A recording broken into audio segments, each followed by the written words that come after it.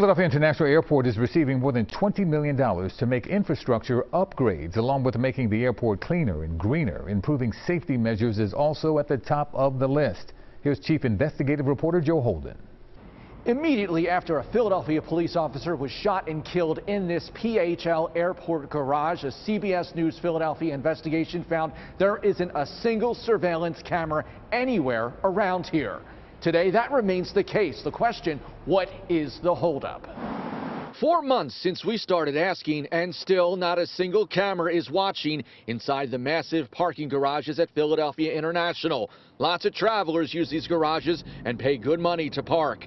The murder of police officer Richard Mendez in October got us asking, did prosecutors have the fatal shooting on video to strengthen their case?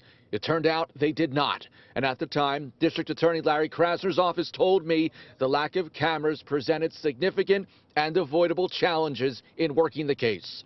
Travelers are still alarmed at the complete lack of cameras. I feel like as a woman, honestly, who travels by myself, I would appreciate cameras in a parking facility. Surprised to hear there aren't? Yeah, no, that doesn't make me feel super safe. The money for cameras is there from the federal government. In October, the airport told us they were testing different technology. At a news conference today where lawmakers announced $20 million in upgrades for other projects, we pulled officials aside. An investigation that we conducted found that there are no cameras in these garages. Can you give us an update on where the airport stands in design and implementation? Yeah, absolutely. So ever since that unfortunate incident, this has been a high priority for us.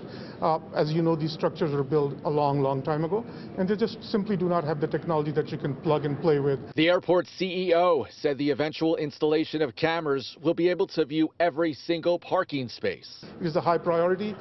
As you know, like any test, we just need to make sure that it's working well before we scale it. Any timeline, Mr. Saeed?